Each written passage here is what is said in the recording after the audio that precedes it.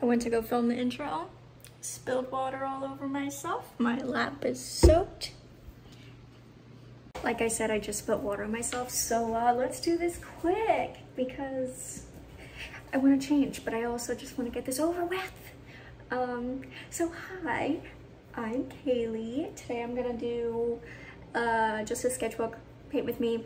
I was watching Fish and Garrett on TikTok, and if you don't know who he is, he says he raw dogs the Everglades because he just walks around the Everglades looking for pythons barefoot, and he just walks around barefoot with the alligators and cottonmouths and everything else. So what he does is kind of terrifying, but he showed a spoonbill on one of his more recent videos, and I saw the spoonbill and I was like, oh my god, I have to paint it. And I just went to the zoo, so I already have like a list of birds that I want to paint.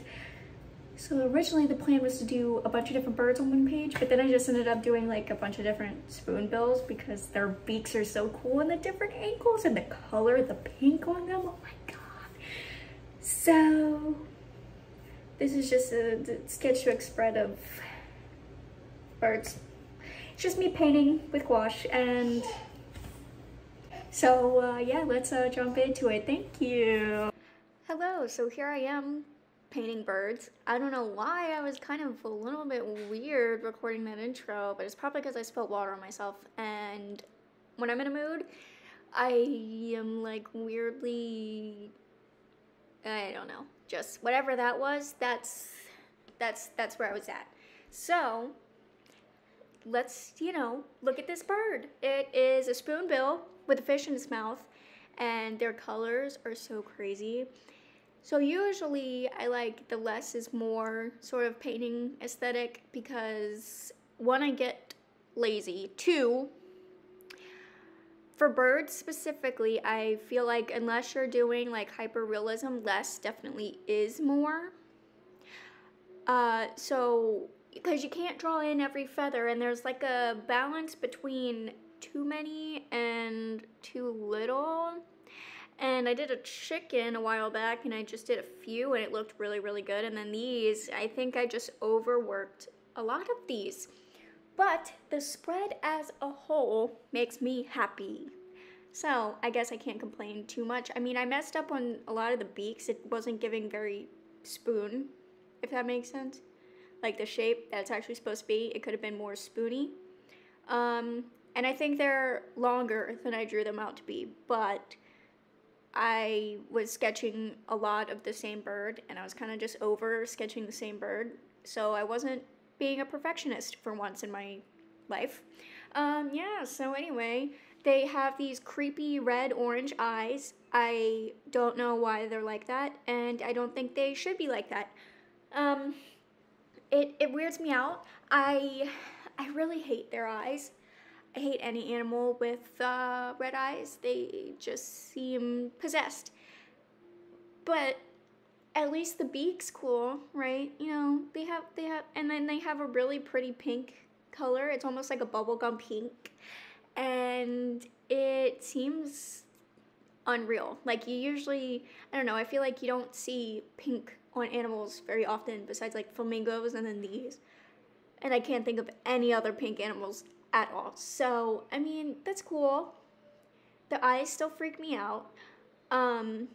But their colors are kind of like crazy. I don't know. I just feel like they're not natural, and they're just kind of funky looking birds, which I really love drawing funky looking birds. So this works out. Watch how satisfying this is. Oh my gosh, the the feathers, it's so juicy and vibrant. Oh my goodness. And then I ruined this piece because I overwork it and it turns out muddy, but luckily I'm able to fix it with colored pencils off camera. My word, I can't speak. Anyway, in my Himi gouache set, I have 3 different pinks, and one is this orangey pink, one is that like darker pink up top, and then the bubblegum pink at the bottom. And other than that, I don't have any other pinks. So shading was a little bit difficult because like, how am I supposed to shade pink I mean red, but at the same time red was almost too red. And then like if I put gray and black, it like muddied it up. Like look at that, ugh. This is where I mess it up. I mess it up with the gray. I'll fully admit that I just ruin it right there.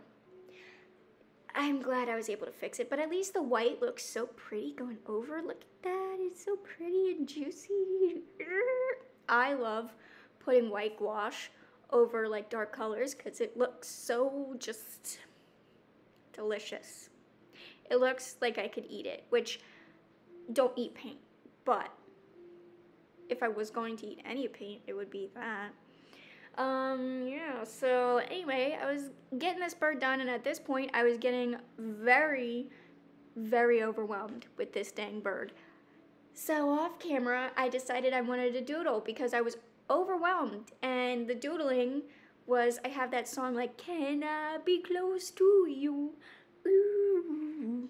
And I know my voice is horrible, so don't say anything, but that's the song that was stuck in my head.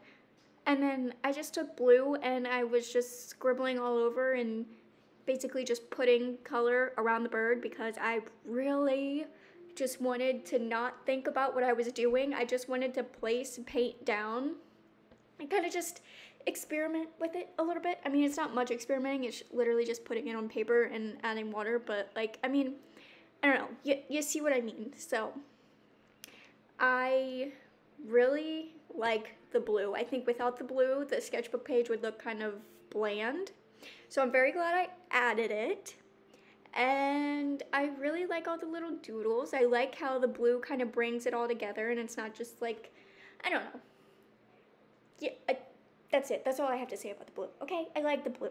And then I went in and I was adding the details. I think this one out of all of them is my favorite because I was getting used to the colors, and yeah, here's all the finished pieces.